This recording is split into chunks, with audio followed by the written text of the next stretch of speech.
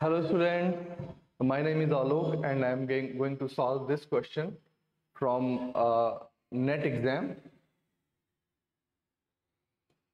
And please see this question. There is a PV diagram and the work done asked.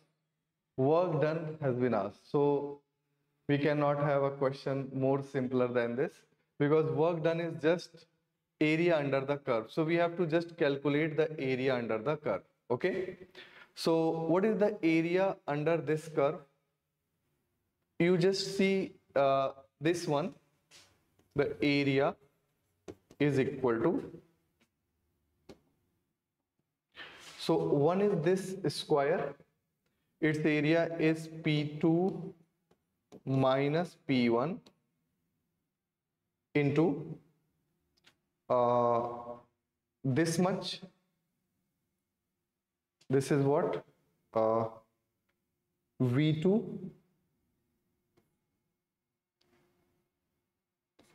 minus V1 by 2 minus V2 by 2.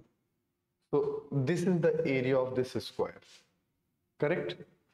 And this will be this will cancel and it will become V2 by 2. So this much area. And this area will be just you can see this difference V1 and then this average of this and then this. So I can say I can just take half of this and half, and this will become 3 by 2, correct? So if I take it as 1, this as half, so it will become 3 by 2. So 3 by 2 this, and then plus. So area of this and area of this.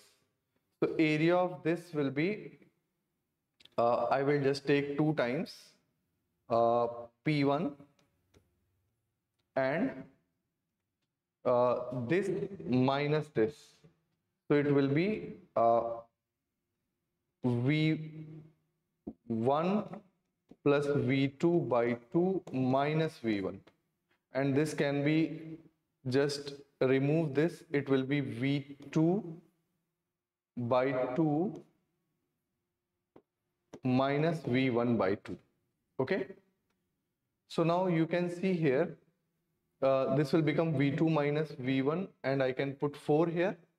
And this is also V2 minus V1 and I can just cancel this. Okay. So you can take V2 minus V1 common and it will become 3 by 4 P2 minus 3 by 4 P1 and plus P1. Okay. So it will become 3 by 4 P2. So just take 1 by 4 common, V2 minus V1, and this will become 3 P2, and 1 minus 1 by 4 will be 1 by 4, so plus P1. Okay.